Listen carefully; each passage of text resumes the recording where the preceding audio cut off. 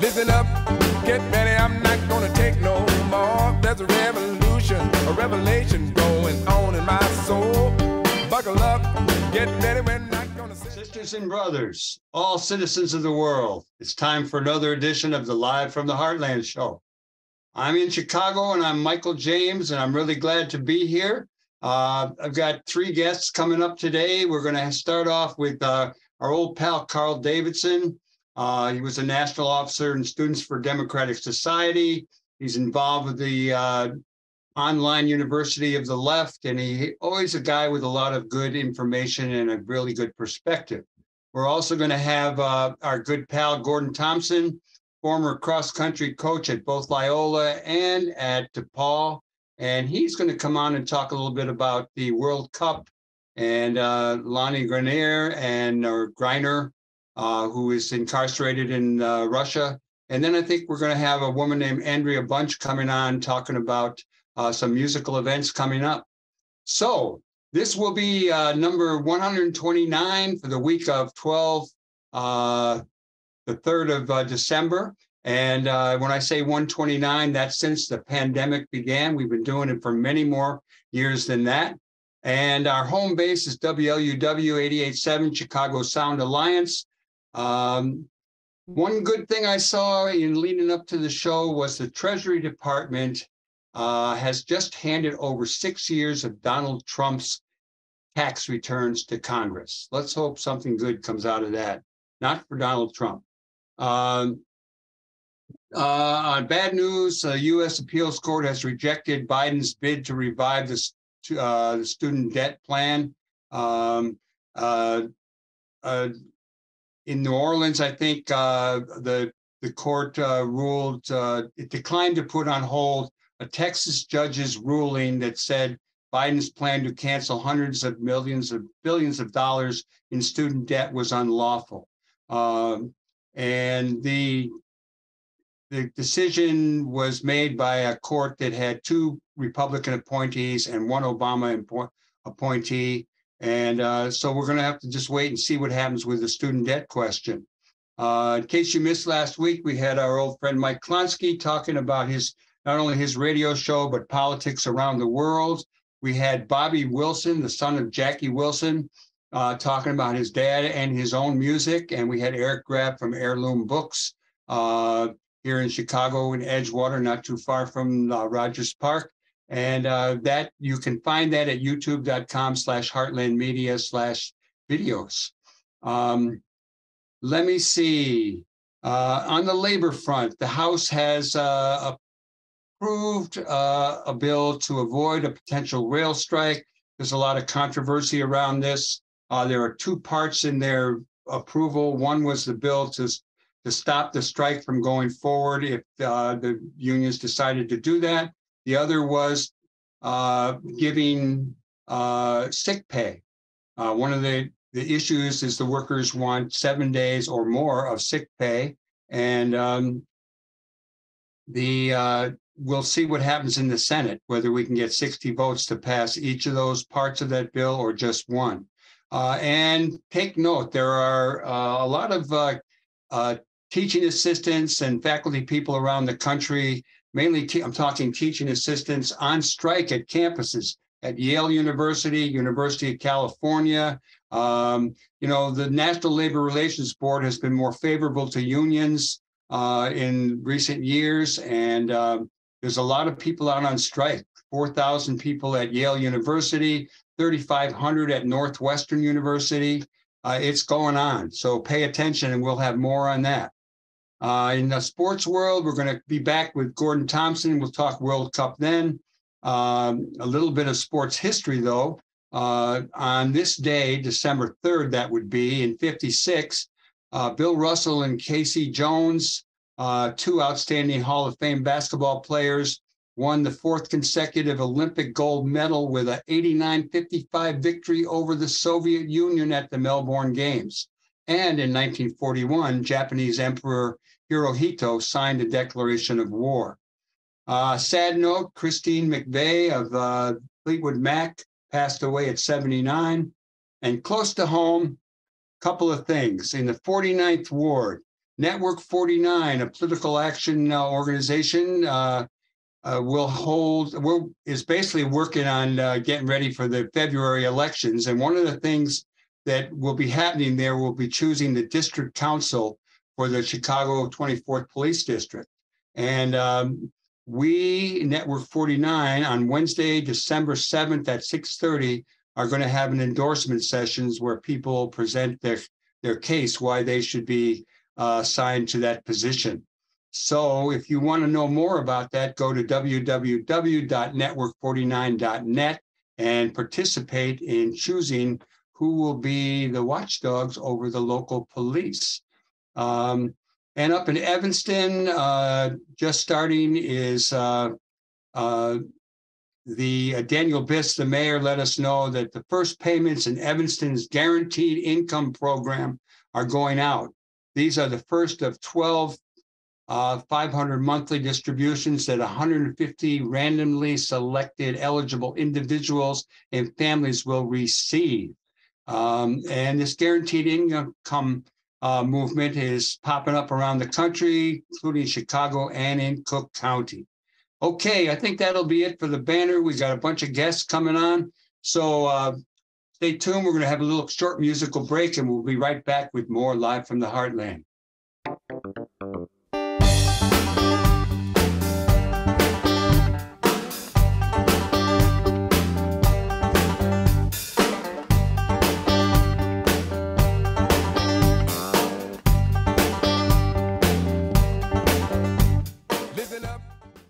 Hey, welcome back to the Live from the Heartland show for the week of December 3rd. Michael James, and I'm really happy to bring on someone I've known since the middle 60s, a young fellow named Carl Davidson, who was... I like that young fellow part. Say what? I said, I like that young fellow part. The young fellow part, yeah. We went way back. We were both in STS together. We were kind of part of the... Prairie populist movement within STS. You were at the University of Nebraska, one of my favorite places. And you actually helped me for a while. We're one of the co-publishers of Heartland Journal. Of the Heartland Journal, yeah. So Carl, fill us in. What have you been doing now? We go way back, but we'd love to hear about what you're doing these days and how do you see the world right now? Well, I moved back to, after many years in Chicago, came time to retire, and I decided to move back home. It grew on me every time I went to visit for holidays, and I decided that Beaver County in western Pennsylvania, a town here is called Aliquippa, is claim to fame as football stars. It used to be the largest steel mill in the world. Now it's the largest brownfield in the world. We used to be the most blue-collar county in the whole country.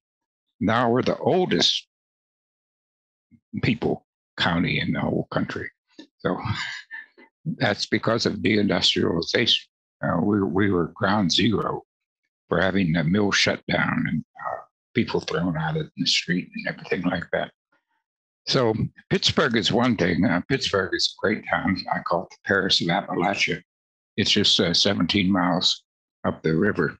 But all along the river and the Monongahela, as well as Ohio, there are all these mill towns. And that's a different reality. That's what I'm living in now. And it's a very different politics than Chicago. And so in a way, I'm glad I moved back because I've got to, I moved back for a lot of personal reasons. I saw somebody the other day, since I moved back, I've been to 10 funerals, and they were all family and people I got to spend time with before they passed on. So now I'm the patriarch of the family. But in any case, it's a different political reality. The county is 50-50.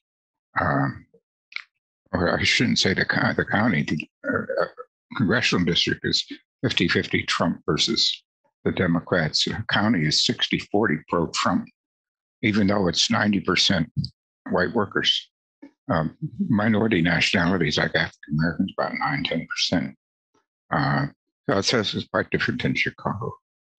But so learning how to do radical socialist politics in this reality is very important. This is more like a lot of the country than, say, Chicago, New York, or the Bay Area.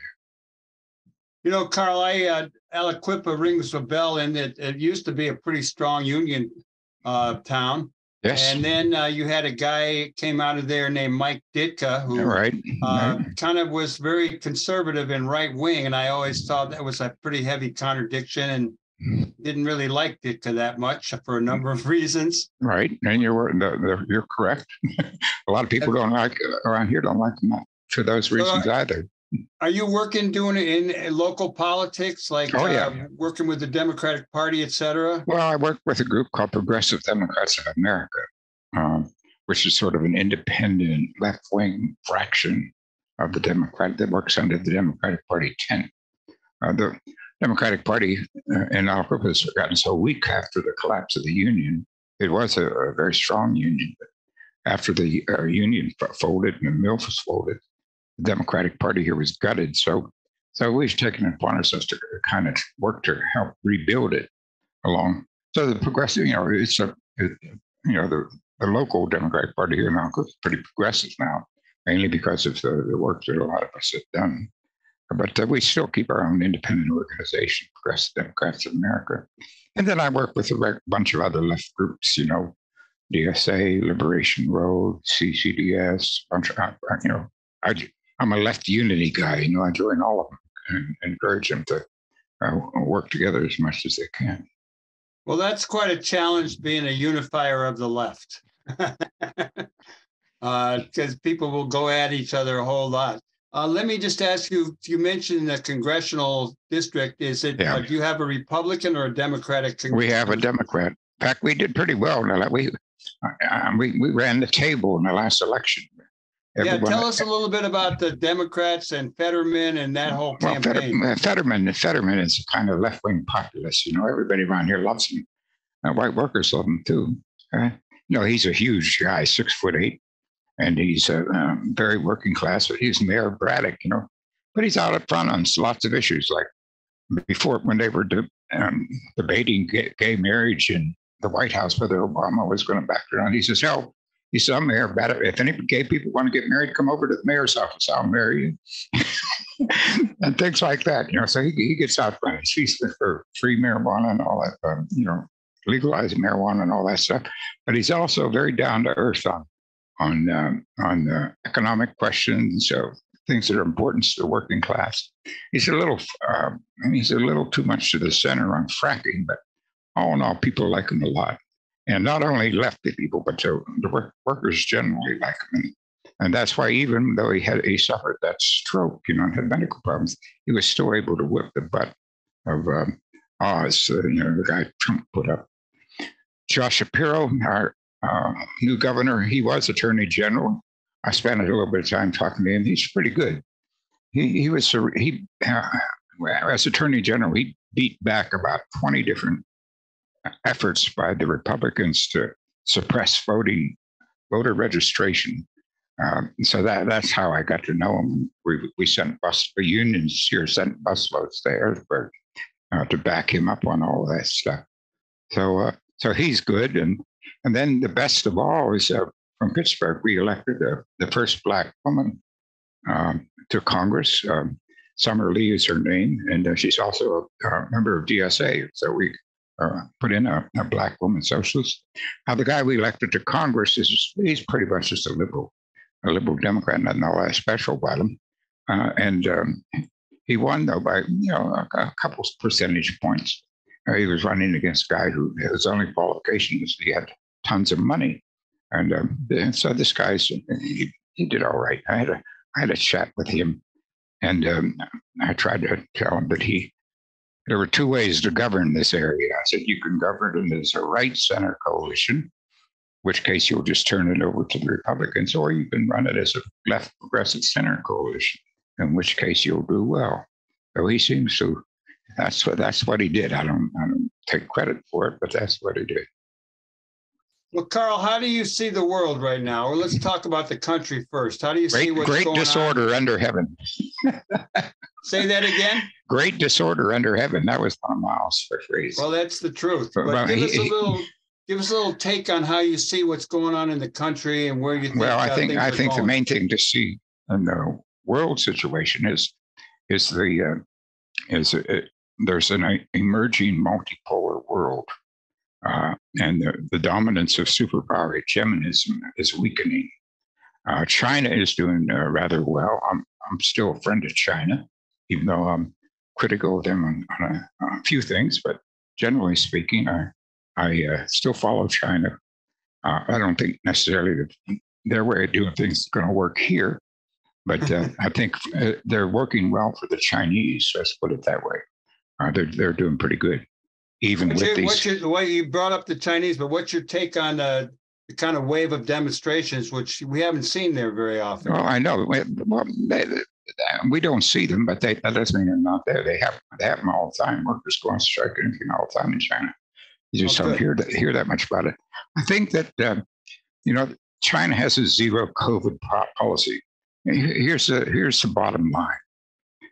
China's policy has resulted in less than 6,000 people dying of COVID in a country 4 times as large as ours, whereas we have died somewhere between 500,000 and 1 million, depending on how you want to count.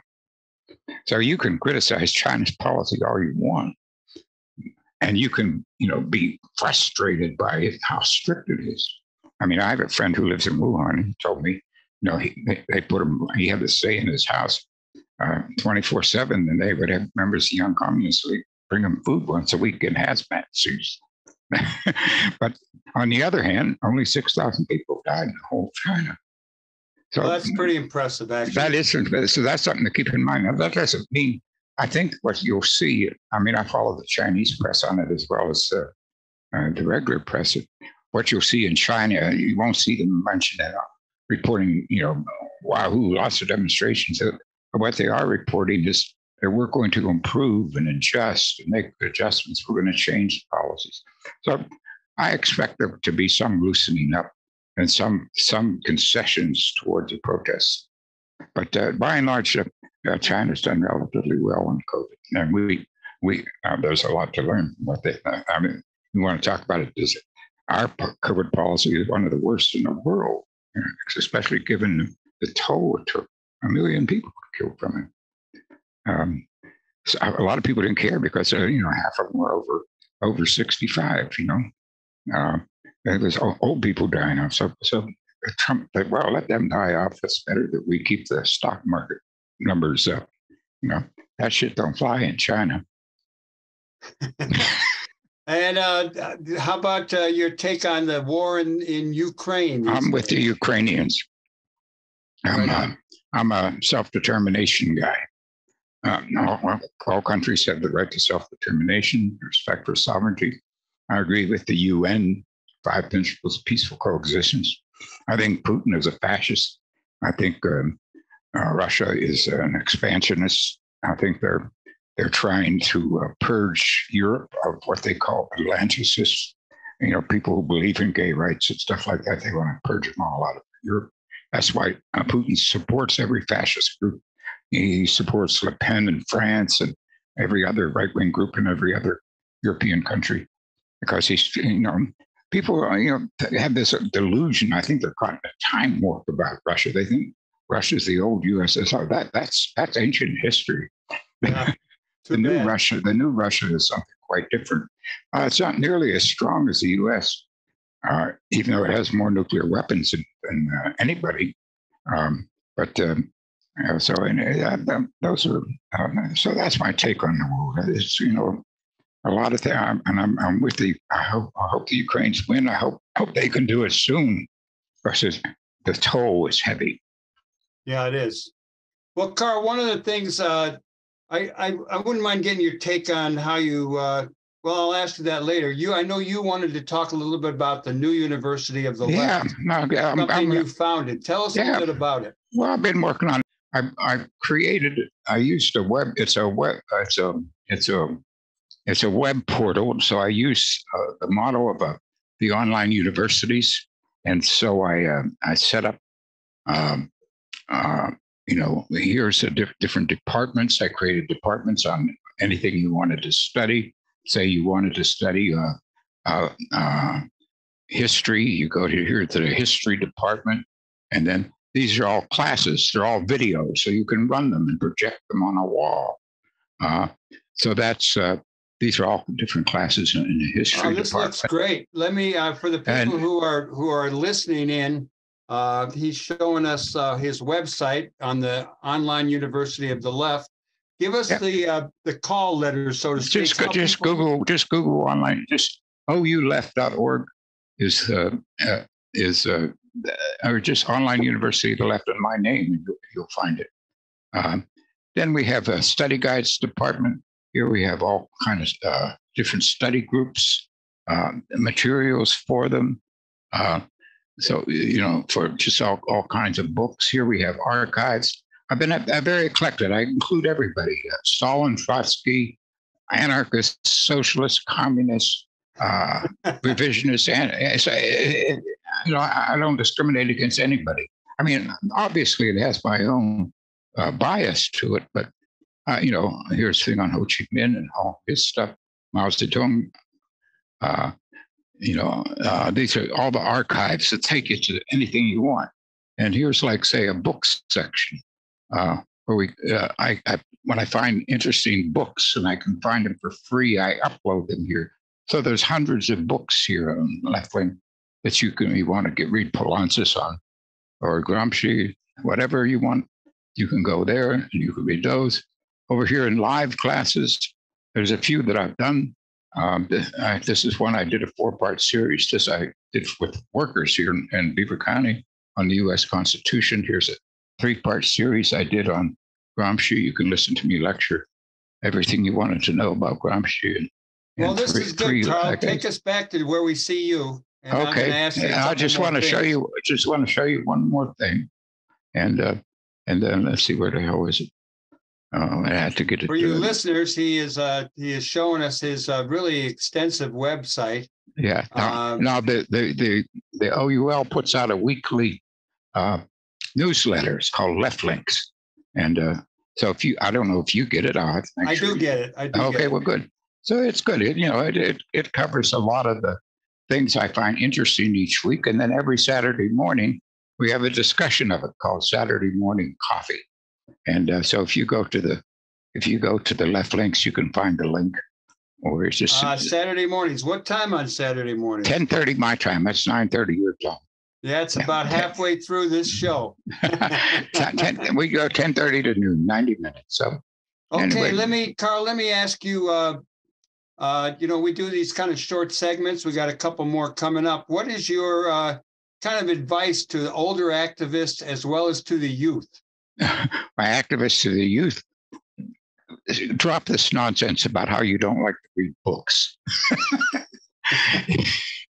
I don't, people come up with all these, we don't read anymore. I said, horse shit. If you want to be a revolutionary, you got to learn to read. And so get to it.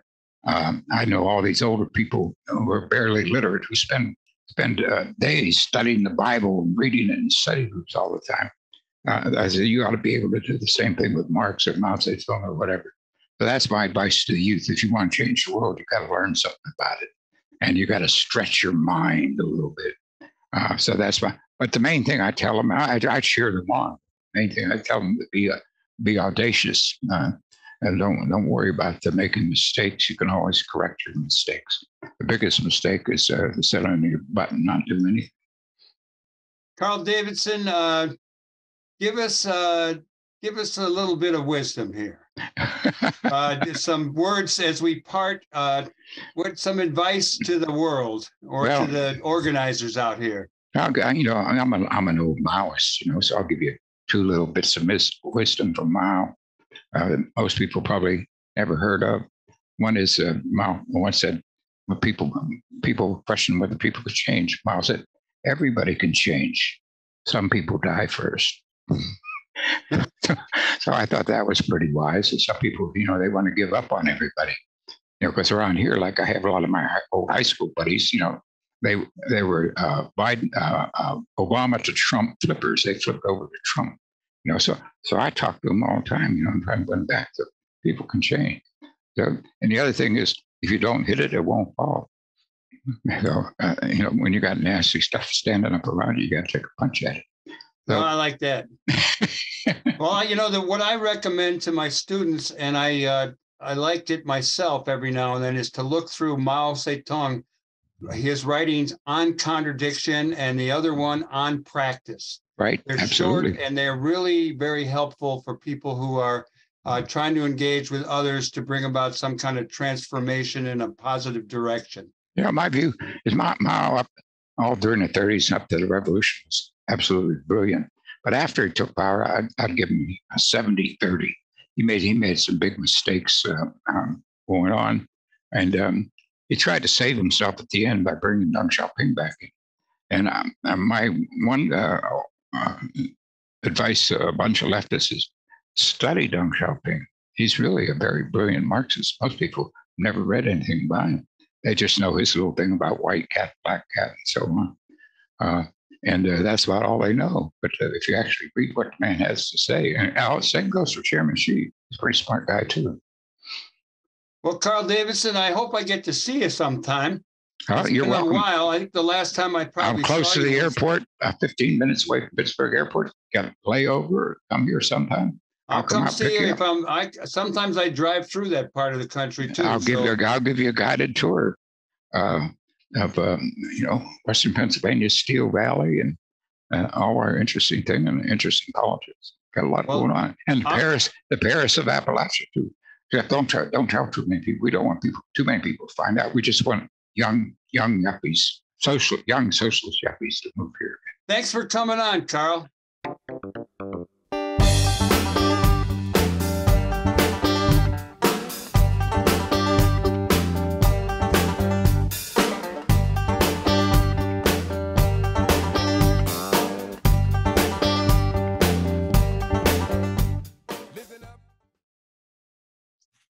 Hey, we're back with more Live from the Heartland, and it's always a pleasure to bring on our resident sports reporter, our analyst, our friend, the coach, Gordon Thompson, all the way from Newark, Delaware. Good afternoon to you, Gordo. Good afternoon, Michael. Hello, Chicago. Great to be back with you on WLUW, my home station back when I was working for Loyola University for 15 great years of my life. Well, it's a wonderful place, and there's a lot of great people, and we got a lot of good radio, and we love that WLUW is our home base, and that we every week get to play the current edition of Live from the Heartland on WLUW. And as you know, we do have it other places. It's on Spotify and Google Podcasts these days. It's on CAN TV, and we are on youtube.com/Heartland Media forever, I hope. So the reason I asked you to come on today was because I got caught up in watching World Cup soccer. And, there was a lot of hype about the Iran-US game. I got to watch, I was at a medical thing for the first half of it, but I came back and it really, it sucked me in. I tell you, it was very intense. US was on defense.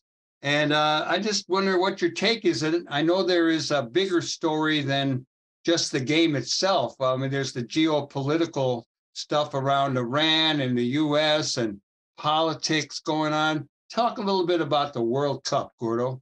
The World Cup is one of the more phenomenal aspects in all of sports, and it's held every 4 years. So it's kind of like the Olympic Games. And it's the championship, the world championship for the game of football. That's what the rest of the world terms soccer as football. So FIFA, the Federal International Association for Football, they're the governing body, and they set up, they picked the host country through a vote, FIFA's governing body, and they selected Qatar in the city of Doha to be the host. And there's a lot of conflict about that.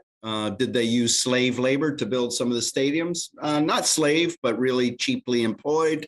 And there was over 500 deaths in the process of building those 7 stadiums. So that was a whole really stickling point in itself. Besides the point that you can't drink alcohol and other things in the city. Although in the stands, I swear I saw some Mexicans yesterday drinking beer in the stands. So I'm not sure if in the stadium you can drink alcohol or not. Anyhow, back to your U.S. game versus Iran. It was, yes, a really tight game, a really very personal game in that U.S. definitely wanted to beat Iran and Iran really wanted to beat U.S. We don't like each other. That's fine. Many countries don't like each other that are competing in this 32-country World Cup. Now the U.S. has advanced to the final 16, which is called the knockout round, meaning that you lose one game in the next round and you're out, you're going home. But hey, we have U.S. is in the final 16. And that game versus U.S. versus Iran, and afterwards, during the press conference, a Irani journalist asked one of the U.S. players, he stated, he didn't ask him, he said, "Hey, you are pronouncing our country all wrong. It is pronounced Iran. You are pronouncing it Iran. That is incorrect," the journalist said to this person. And I fully expected the athlete, the football player from the U.S. to respond, "Well, I don't speak Arabic. I speak English. I apologize to all the people in Iran." So I thought that's exactly what he was going to say, is like keep his normal pronunciation. But it's little tiddly bits. Journalists don't like anybody. So did he come back? What did he say, the athlete? The athlete held his ground and just did not comment at all. He did the dignified thing. Well, I watched this guy. There's a sports commentator professor. He teaches at the University of Maryland named Kevin Blackstone. And he talked about the bigger story, what's going on in Iran, all the protests. He talked about sports as a platform for protest. He actually he compared what the Iranian athletes face going home, because you remember they got in some trouble because during the national anthem they stood up but they didn't sing, so they're kind of caught between the demonstrations and the government. And he talked about what happened to our guys when they went back home in 1968. John Thomas and John Carlos and Tommy Smith, and the kind of scorn that they faced when they protested at the Olympics in '68. Any thoughts on any of that? Well, it's a totally different world today than it is from 1968. You cannot compare 2022 to 1968. We have evolved as a world and not just as a country since then. Iran, must get their crap together if they want it. So they got to provide rights for the women, and you got to provide rights to be able to participate, and it's freedom of press, freedom of speech, all like that. So, but they get to govern their own country the way they want to. But when you go to an international competition like this World Cup soccer, you got to behave properly as well, just the way the rest of the world behaves in there. So I think that's fine that they didn't sing their national anthem, but it's going to be coming back. When they return home, they got to think about what the repercussions are. It's entirely different from 1968 when John Carlos and Smith came back to, they were persona non grata. They couldn't get a job. They couldn't rent a house. They were, because they were labeled as not real Americans. They were the first people to demonstrate in sport, and they caught holy hell for it. And for maybe 10, 20, 30 years afterwards, they were paying the price domestically. And it's only recently that they've been revered, statues on San Jose State campus, and now USA Track and Field has honored them as dignified citizens. So, but back then, Avery Brundage labeled them as, and good old Brent Musburger from Northwestern University said those two guys were like Nazis working in bootstraps or something crazy. Brent Musburger screwed up big time. And I still think he's a chump for saying that back in 1968. Well, I got to tell you, when I was in Cuba for the Pan American Games, I think it was 91, Brent Musburger was bad-mouthing the Cubans because they ran out of chicken.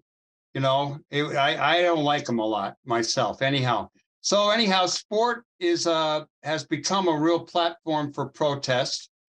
We did have the German team, which lost, doing some protest around the LGBT stuff. Well, they just did this. They held their hand over their mouth, saying they were being muted by the local Doha or by FIFA. Said that you could not wear an armband that would support gay rights. So, that's hey, Germany is in jeopardy of not making it to the final 16. They got beat on their opening round. You know what? Yesterday, which was Wednesday, I watched the Mexico versus Saudi Arabia game. Oh, they came close. They needed another goal. I watched it on Telemundo, which was the most fabulous way. I don't know much of Spanish, a little bit, but the Telemundo broadcasters were so animated and so enthusiastic about what was going on in the field of play. I was riveted to the game, and it was so much fun watching Telemundo for that Mexico game. And I've got a new soccer hero, Chavez. What a great goal he served. Hey, well, in that U.S. versus Iran game, we did suffer a big penalty, and Christian Pulisic went down with an abdominal injury as he was scoring that goal. And he's been labeled by his teammates as Captain America. So he's supposed to be our savior. So he's a real dynamic forward and a real striker up front. He's got a great mind for the game. He loves creating space for his teammates. And he's not done. He suffered like maybe even a bruised spleen or a gallbladder. That knee to his gut when he was not ready to accept some was like Harry Houdini getting sucker punched way back when. And he died from that sucker punch, Harry did. So it's we'll see if Christian Pulisic can get back in. I didn't like Christian on his earlier games because to me, he was like a big crybaby. He would just overemphasize little ticky-tack fouls, fall on the ground, roll around, carry on histrionics. They seem to all be falling on the ground. They all do in soccer, and I can't stand it. And it's something that's definitely unique to the game of soccer is taking dives and then fake dives, and then whenever you're on the ground, roll around and act like you're almost dead. And and then 20 seconds later, they're up and perfectly normal.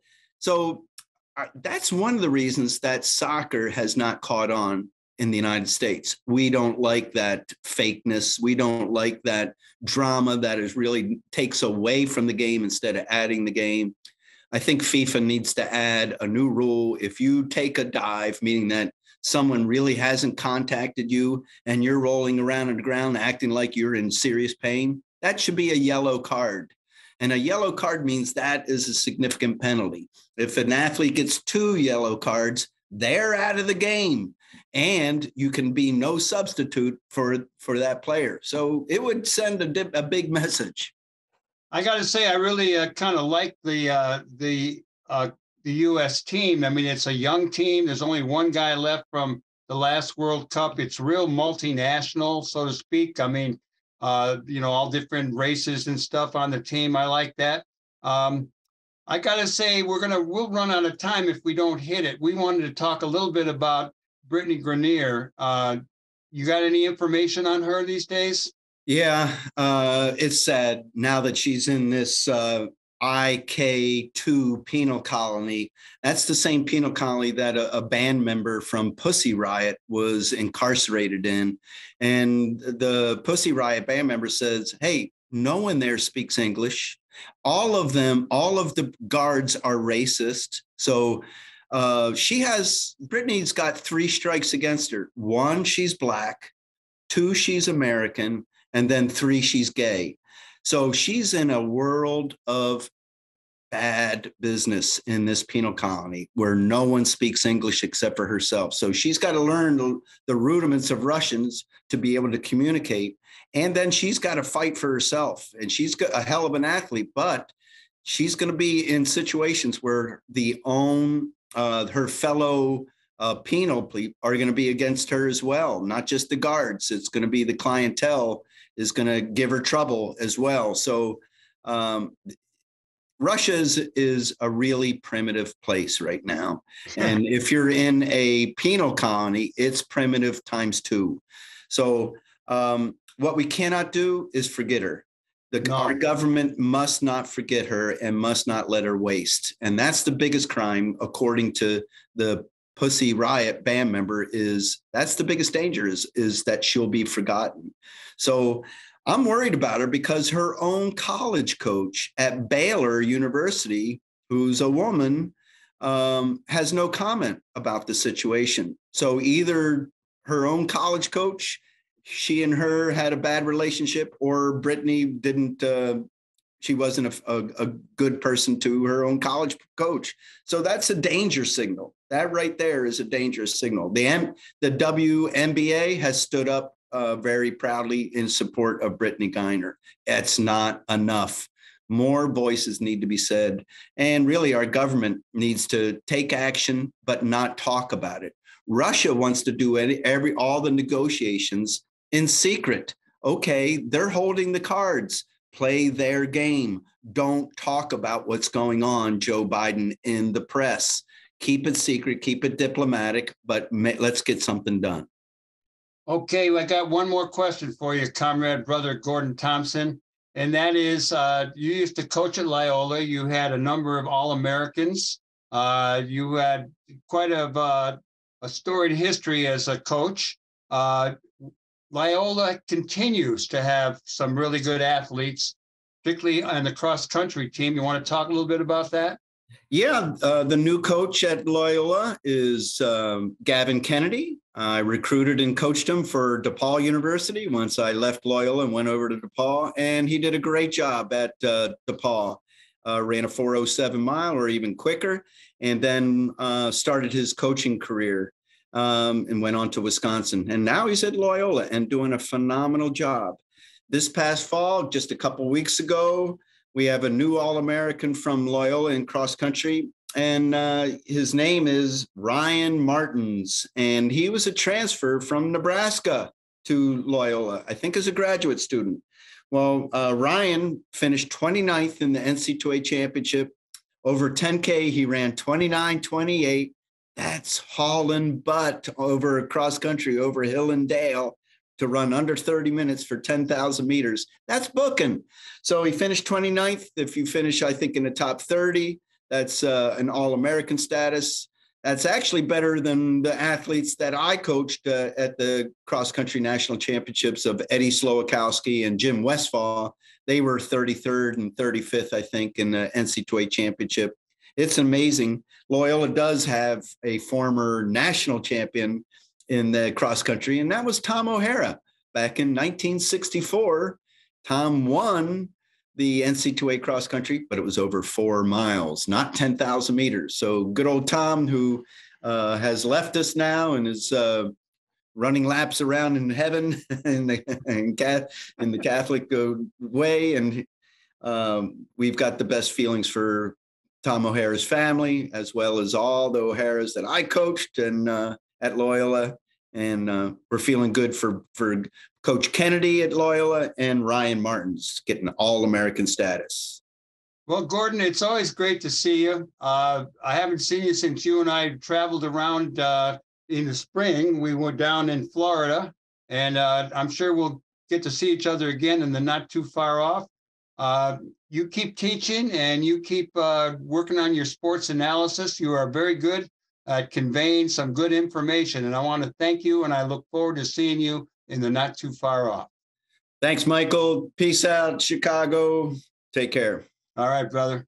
Stay tuned here on the left end of your dial or wherever you're getting the show, and we'll be right back with more Live from the Heartland.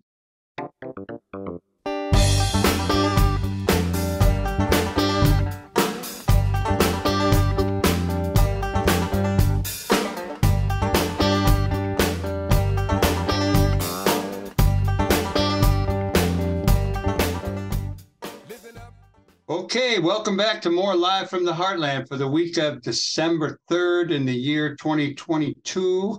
And it's really nice to have not only some women on the show, but talking about something besides sports and politics, although everything is influenced by politics. We are really happy to bring on Live from the Heartland Andrea Bunch and Alicia Hurtado. And we're going to talk about an event coming up from Covers to Cover to benefit the Chicago Abortion Network. So let's take it away. Who wants to start? Andrea, you go first. Hi, thanks for having us on, Michael. It's so good to see you. So we're here to talk about Covers for Cover, which is December 9th and 10th. December 9th is a live stream show on YouTube, and December 10th is at Lincoln Hall. And we have 23 girl-powered bands, and we're all raising funds for the Chicago Abortion Fund this year. Every year we raise funds for a different Chicago charity, and we're so proud and excited to raise funds for Chicago Abortion Fund this year. Let me ask you how Covers for Covers came to be. Oh, Mia Park, 14 years ago, Mia Park started Covers for Cover. And every year it was at Shuba's, and we got to the point where we were shoulder to shoulder and nose to nose in Shuba's, having a total blast with this show. And so they are so kind. They're so supportive, the folks at Shuba's in Lincoln Hall. And they said, how about we try this out at Lincoln Hall? And the very next year was the pandemic. So at that time, we learned to make it into a live stream show as well. So for a couple years, we did live stream shows. And now that we can be out and about and we understand how live stream works, we have morphed it into 2 shows. And Mia Park, 5 or 6 years ago, said, Andrea, would you like to take this over? And I said, I sure would. This is a thing I want to see you keep going. Well, this is good. Andrea used to, I would just say, because you told me, you reminded me that you used to work at the Heartland Cafe, which used to be the home base for this show. And I do have a fondness for Lincoln Hall. It was the 3 Penny Cinema. I met my first wife, who was the popcorn girl there back in the old days. Oh. And my kids' band Twin Peaks played there a lot. So it's a great venue, and I'm glad you've expanded to in need of a bigger hall. Let me just ask you a little bit about, in the past, Covers for Cover has raised money for various organizations. You want to share a little bit of some of the beneficiaries of your good work? Yeah, you bet. So every year we pick a different charity in Chicago that serves women, or mostly women, in the city. Last year we supported Girl Forward, which is an organization that supports teen girls in Chicago who are refugees displaced by war and other conflicts. And last year we made it to $25,000 for Girl Forward. And the year before that, we raised funds for the Dreamcatcher Foundation, which helps Chicago women and girls escape sex trafficking. And that organization is run by people who are survivors of sex trafficking. It's amazing. And we're so proud we got to $35,000 that year in 2020. So we'd like to raise at least $25,000 for Chicago Abortion Fund this year. We've also worked with the Chicago Women's Health Center, Chicago House, Unity Parenting, and other great charities in the city. Andrea, can you share where the name came from and what it means? Yeah, so when Mia Park first began it, she had a great focus of all the artists who come to play, we play covers, right? So if I cover somebody else's songs that's not mine, it's called a cover. And she would always focus on providing housing. So it started off with a big housing focus. So that's cover. So got it. Play covers for cover. And that's how the name came about, as far as I understand it. That's good. And I kind of figured it had to be something about covers. Yes. Alicia, how about talking a little bit about the Chicago Abortion Network and the good work that you all are doing in these really challenging times around that issue? Absolutely. So the Chicago Abortion Fund, I feel like when you hear the words abortion fund, it kind of seems obvious what we do. So I always like to start off with the first thing that people might think of, which is that we fund abortions. But as you said, right now the landscape is quite difficult, and it quite honestly has been quite difficult for people, especially if they don't have the means to afford their abortion procedure, if they don't have the means to travel for their abortion procedure for quite some time. So we provide financial support, which is kind of in the form of directly paying for folks' appointment costs. We provide logistical support, which is less cut and dry. It's really anything to get someone from point A to point B that's not those procedure costs. So it can be support with booking transportation and paying for transportation, lodging, rides, childcare, lost wages, meals and medication. There's just a lot that goes into getting someone through the doors of an abortion clinic that folks may not think of.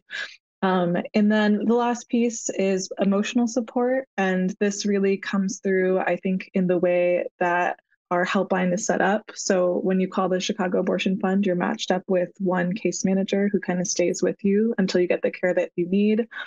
So we're taking some of that stress away from folks, and that we can connect them directly to other resources. We can be their last call that they make, and then until they get whatever gaps or barriers they're facing down to zero, we're the ones that can kind of be that connecting piece. But also we're there to provide affirmation, just kind of non-judgmental support, and any sort of further emotional resources someone might need.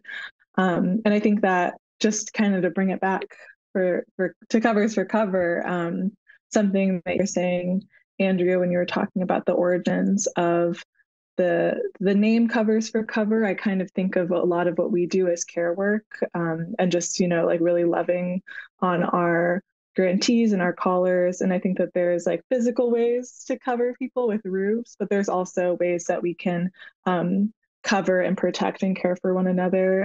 And I think that we definitely fall under that category. I think so too.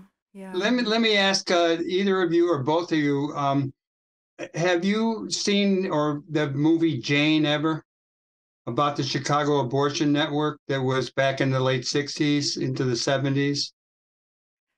Yeah, so actually the Janes, who they kind of created this underground network getting people to abortion care before Roe was in place, before it was legal, for folks who haven't seen the movie or haven't heard of the Janes. And actually, one of the original Janes founded the Chicago Abortion Fund, or is one of the founders of the Chicago Abortion Fund. And they're kind of tireless, not only advocacy, but really just like putting their network out there, being like very materially showing up for people in Chicago who are in need of abortion care, even when they were in danger. Like that, I think that spirit really defines the repro movement here in Chicago, for sure. Yeah, I brought it up because I would think they're inspirational. Heather Booth, who was the founder, the original Jane person, has been a guest on our show a number of times. She's pretty involved in progressive politics. And I just recently showed the film again and had Katie Hogan and Mary Driscoll come in and talk to my DePaul class. I do that every year. Anyhow, so the Chicago Abortion Fund is doing some great work, and Covers for Cover is helping to raise some money. How about, Andrea, you give us a little more on the bands who's playing? I have a list of some of them. Maybe you want to call attention to a few of them. Yeah, absolutely. I'm going to give you a big list because we have such a great lineup of folks playing. I'm so excited to see every single one of these acts. So December 9th, Friday night on YouTube at 7 o'clock, there's a live stream show for folks who would like to watch from home. And the artists in that show is Coral DeClave, Sean Wiggins, Aaron Tedesco, Melissa Chin, the Twilight Stealers, Lindsay Weinberg, Marnie Schur, Paula Swartz McKernan, Megan Judy, Nancy Ruggieri, and Robin Lee Garber. They've all made these beautiful videos for that show that night. And then December 10th, Saturday night at Lincoln Hall, we're all playing covers. So the bands that you'll hear covered by all these different acts are the Beastie Boys, Fiona Apple, Amy Winehouse, Neil Young, Clamor and Lace. Noise Brigade is going to cover Pop Divas. They're such a fun marching band. Alanis Morissette will get covered. My band's going to cover Rage Against the Machine, which I'm totally stoked about. You'll hear Adele, Lizzo, Pat Benatar. Turn Up the Volume is going to lead a joyful dance party. Sarah Ratcliffe is really great at leading groups of people and really fun dance moves that you can follow. And members of the Gingers are going to cover Motley Crue in their cleverly named band, Motley Cruella. So it's a wonderful long night. We have all kinds of ways to raise funds for Chicago Abortion Fund. We've got 50-50 raffle. Your ticket money will go to them. And you can also donate directly to Chicago Abortion Fund in any amount on the website. Covers for Cover has a page on their website as well. And we'll send you all the links. And so people can they could just type in Covers for Cover and they'll be able to find it. And it's true also with the Chicago Abortion Fund. Yeah. People can get information. On Facebook and Instagram, if you search Covers for Cover, then our pages will come up. And Alicia, is it Chicago Abortion Fund on those places? Yep, you can just type in Chicago Abortion Fund and we'll come up. I love this new technology. Here we are talking to people all over the country sometimes, and we're sitting at home. I mean, it's something else. Well, I think we've got the info. Basically, give us the date again. It's Friday and Saturday, the 9th and 10th.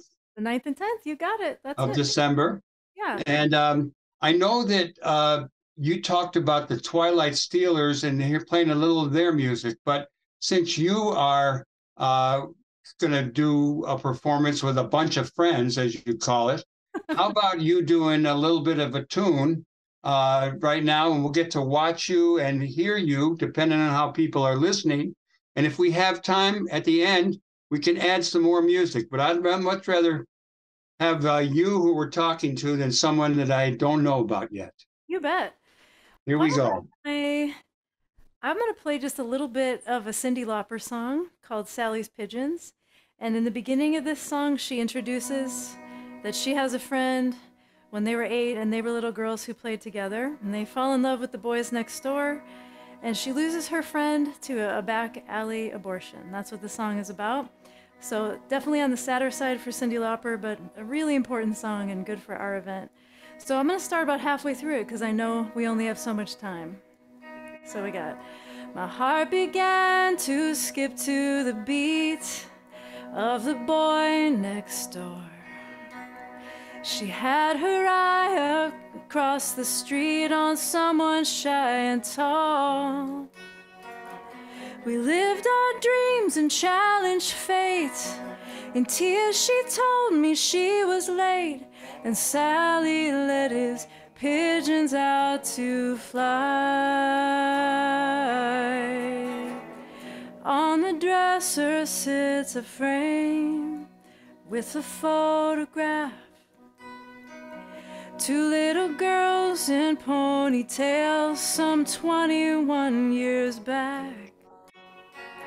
She left one night with just a nod, was lost from some back alley job. I close my eyes and Sally's pigeons fly.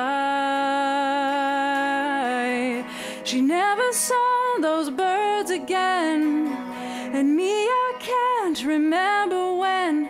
A pirate's smile hasn't made me cry. And Sally led his pigeons out to fly.